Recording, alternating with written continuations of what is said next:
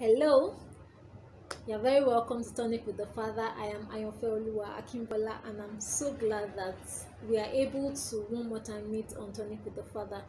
I'm grateful to everyone watching this video. If this is your first time, you are welcome. Thank you for tuning in. If you are a returning subscriber, as always, I don't take you for granted. I appreciate the support all the time. As promised, this is a follow-up to the video we had on handling failure. So this is managing success. Today our topic is managing success, and I promise you, you will not watch this video and not be successful by the grace of God. So we are going to succeed together. Just please keep watching this video, watch it to the end, and please recommend it to somebody. Let's share it far and wide. Be blessed.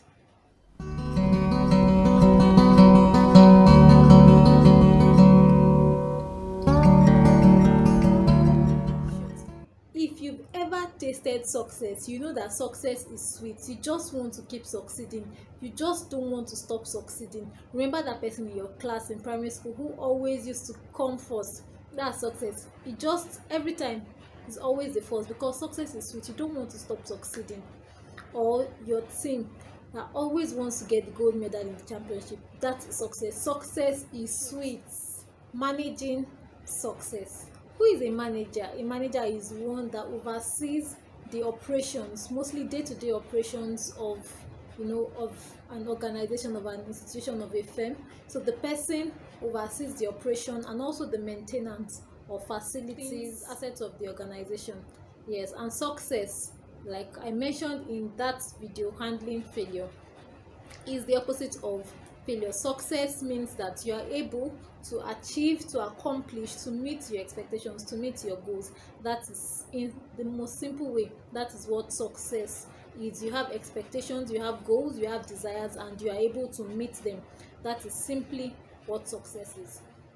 Now, that you succeeded yesterday does not mean automatically you will succeed today. So success is not by itself a permanent position, just like failure also can be. It is an event. It is not something that automatically just happens because you once succeeded, then you would always succeed. Not necessarily. If you don't maintain what it took for you to succeed, then if you don't maintain and repeat it, you might not succeed subsequently. So success is not always permanent. And that's why we hear of people that are living on past glory. They're already history in their lifetime. This person was once this person did this before, and no longer. So success is something that needs to be maintained. It needs to be kept at. You don't just succeed and just leave it there. You must continue. I said success is being able to meet and even exceed your expectations, and not only your expectations, but even expectations from external factors, from your school has set goals, or your family, your relationship, their expectations. So you are able to meet those expectations, and that is actually what success is. Success must be sustained for it to continue. You can't just start today and just drop it off tomorrow. No, it must be continued. It must be sustained, and it's not based on luck or chance. Success is not something that just happens, because success is a continuous thing. So it's not it can be a one-time event, but for somebody to be said to be a success, that person has proven continuously over time that they are successful at what they do, and that's when we can say that person is a success. So it's not just luck or chance, or it just happened, the person just became this. No, most times success is built on principles. Success is not just by chance, it's not just by luck. It's established on patterns. So it has to do with patterns, it has to do with principles over time. Seeds that have been sown in the past, probably in secret. So you are not seeing what the person has done, you are only seeing the end result. And that's where many people make the mistake of thinking that success just happens by luck or by chance. No, success actually is built on principles, is built on patterns. So if you see somebody that succeeds at something and you ask them, how did you do it? And the person is telling you, oh, it just happened by chance or by luck. Is one of these things. Either the person is just trying to be humble and just trying to keep low-key, or the person doesn't understand. The person has not introspected enough to actually see that, okay, they did. Sometimes people do things inadvertently, so they are just doing They are working with those principles of success without necessarily even giving thought to it, to know that they're actually working towards success. So that's why it might look as if it just happened by chance. No, nothing happens just by chance. There are principles, there are patterns, there are rules that govern it. Or maybe the person doesn't want to tell you the truth. Maybe the person is trying to hide something from you. But every success has a story. There's always some backstory to every success that we see.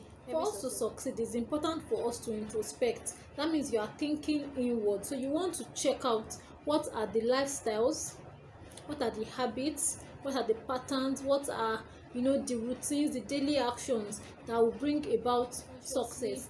Whether we are intentional, or we are just doing it not so thoughtfully by ourselves or by others. So for instance, we hear stories of people who succeeded and who tell us that their parents prayed for them. So even before they realized or they got to develop themselves, prayers had been sown ahead. There are people, or a parent makes some investments towards their unborn child, all those kind of things. So there's always just something. It just doesn't happen by luck or by chance. Some work has gone ahead, some things have been done in the past, some things, every success has a story, every success has a foundation, there's a root to it. It doesn't just come just by luck or by chance. Success always has a story. That's principles, that's patterns that govern it. Like I mentioned, success is governed by principles, by patterns, by rules. And I'll be sharing quickly with us 10 success principles, 10 principles that have been proven to work. 10 principles of success that have been proven to work, and which you would apply to your life, which I would apply to my life, and we will see results by the grace of God. Number 1 success principle: think about it. Think about success.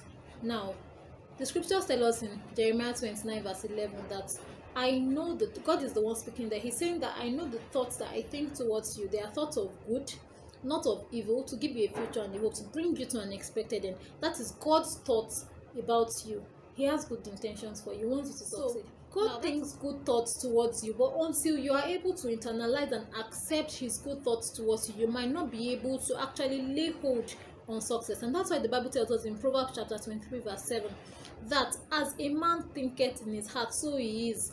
If you don't think you are successful, even though God already thinks you are successful, he has made you successful, he is thinking success towards you, you may not be able to lay hold on success because you are not thinking it. You are not seeing yourself the way God sees you. So we need to come to that point of seeing ourselves as God sees us. We need to be able to say that God loves me.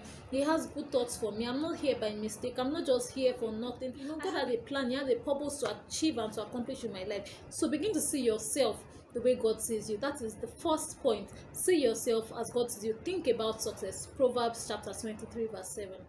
Number 2 principle of success: you want to have a vision.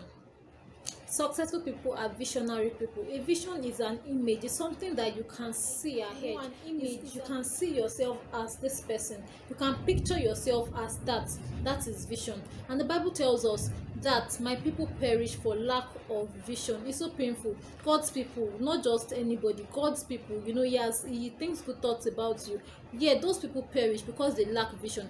That's in Proverbs chapter 29 verse 18. You don't want to be one of such people who God already thinks good thoughts towards, but because you lack vision, you lack an image, there's just nothing you are working towards. You don't have any dream, you don't have any image of where you desire to be as God wills. You don't have anything pushing you, you don't have any vision. That is leading to destruction, perishing. And it's not just good enough to have that image. It's not just good enough to picture it, to see yourself in the future. It's also very important for us to document it. Write it down.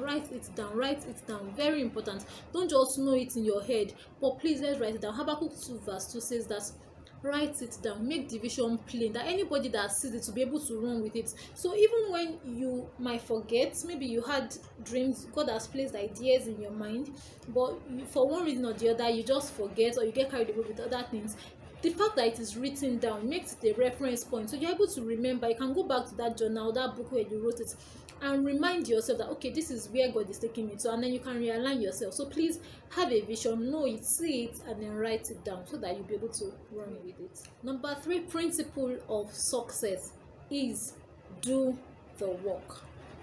Do the work. Successful people are not wishful thinkers.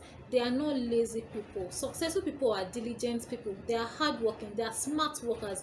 You are not just, dreaming, seeing it like a mirage, and the thing just keeps getting, it looks as if it's getting farther and farther and farther and farther, because you are not doing anything, and excuses abound. I don't have the money to start, I don't have the resources, I'm not skilled enough, I'm this and that. All those excuses, they will not stop. Excuses will always come if you fail to start where you are.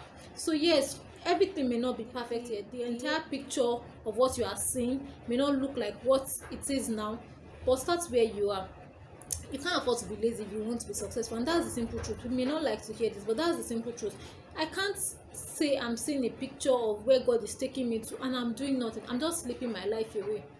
The Bible says that those who are lazy will be destroyed. Proverbs is full of different statements that refer to the same thing. Laziness cannot help us in this matter. We want to be successful, we can't afford to be lazy. Proverbs chapter 10 verse 4 says that the lazy person will be destroyed. Proverbs 12:24 says that the hand of the diligent will rule. Like he has given us choices. He has showed us, if you do this, this is what you will get. So we can't afford to be lazy. The Bible again says in Proverbs 22:29 that seest thou a man diligent in his work. So this is, God is already presenting, just be diligent in your work. What will happen? You will stand before kings, and not before men, not before ordinary people, not before just anybody. And that's a success. Being able to, you have value, and you're not just throwing your value on the street, but before those who it matters to. So please do the work. Number 4 principle of success is discipline. Discipline. This one is hard. So you are putting your body under, you are giving your body some strict discipline. You are not just living like every regular person, because you have a vision, you have a focus, you know where you are going to. You want to put yourself under strict discipline, and discipline is so important. It's not just what you enforce on children. As adults, we need to be disciplined ourselves. You need to get discipline. The Bible tells us that we should not hate discipline. Proverbs chapter 5 verse 12 says that we should not hate discipline, and it now goes on to say in verse 23 that if you hate discipline, it will lead to death. So don't hate discipline, but if you now choose to hate discipline, the result is not good. We don't want to die before we die, so please let us imbibe discipline. It is hard, yes, it is hard, truly, and everybody likes cruise. You want to enjoy, you want to just lounge, it's okay, but because you have a vision, because you know where you are going to, you can't afford to just be laid back. You have to actually be disciplined as God helps you. Paul, the great apostle, now went ahead to say in 1 Corinthians chapter 9 verse 27, he was saying that, as a preacher in his own work, he was saying that like a boxer is not sitting gently and just doing his work. He's saying he's actively, aggressively working at it like a boxer, because after he has pointed others to Christ, he doesn't want to be cast out. So discipline is not just enough to work, but you have to do it the right way. Discipline. May God help us in Jesus' name. Number 5 principle of success that we need to imbibe is the consciousness of time. And that includes time management. The Bible tells us in Ecclesiastes chapter 3, time and seasons. There's time for everything. There's seed time and there's harvest time. So if you don't do what you should do in your seed time, don't expect a bountiful harvest. And that's the truth. It's a bitter truth, but that's the truth. So if I don't do what I ought to do when I should do it, and I now see those that did what they should do when they should do it, I shouldn't feel bad if I don't get their results, because there is time for everything. God is not unjust. He's not an unfair God. If you do what you should do by God's grace, you give your due diligence, you will get the results that God intends you to get. So please, let's work with the consciousness of time. As a young person, this is not the time to just sit back. There will be a time that you will have time to rest, and you even be looking for what to do. But this time is a time to labor. This is the time to sweat it out. This is the time to do what you should do, and God will help us in Jesus' name. Number 6 principle of success that is very important is human currency. That is your relationships. Maintaining relationships, very important. So you're talking about your friends, your classmates, your colleagues, your mentors, your models, your network generally. people in your life are very important. Success is not something that is accomplished in isolation. We actually do need people, because there are a lot of external factors. Apart from doing your own part, there are a lot of external factors that can determine whether or not a person will succeed. That's why the Bible tells us in Proverbs chapter 27 verse 10 that don't forsake your friends, don't forsake your father's friends. So you may feel like, this old person, what can person do for me? No, don't throw people away. Yoruba will say that ma baleje. So you feel like you've used this person and you're just done and you move ahead, you don't keep touch, and then in the next 10 years you feel like you can get the person to link you. Things, well, you might just be, you might receive mercy and it might work for you, but it's not healthy, it's not good.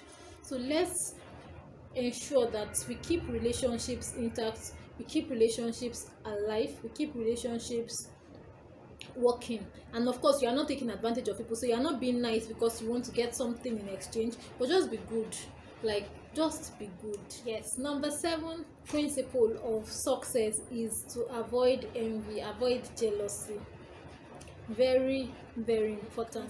The Bible tells us in Proverbs 14 verse 30 that envy, jealousy is like rottenness in the bones. So you are working towards success and you see somebody who seems to have already achieved or accomplished, and all you are doing is to feel like, oh, what did they even do? They don't know how to do it. You are just jealous and envious of such people, and you can't attract what you attack. You feel like this person does not know how to do it, blah blah blah blah blah. You just spoil the person. Number 1, it will stop you from even doing your own. So you are just busy watching every step of the person. You are monitoring the person's life. Why? Yoruba people will say that anytime you know that the person we are watching does not watch other people. So you know that you are going somewhere, you are going to be successful, and you now leave your own matter, you drop it on the ground, and you are focusing on another person. You can't achieve success that way. Success needs focus. Avoid envy, avoid jealousy at all costs. God will help us in Jesus' name. Number 8 principle of success is avoid pride. Avoid pride. The Bible says in James 4:6, God resists the proud, he gives grace. Now let's look at it. This is God standing in a person's way because of pride. So whatever effort the person is putting in, it will look as if it is nothing, because God is actually the one standing against the person's progress. You don't want that for yourself. So please, no matter the accomplishments, no matter what it looks like you have got to, let's talk to ourselves. You might not need somebody to talk to you, because the person may not even know, might not show on the outside, but please, let's ensure to talk to ourselves that pride is not for me. Pride, it cannot help anybody.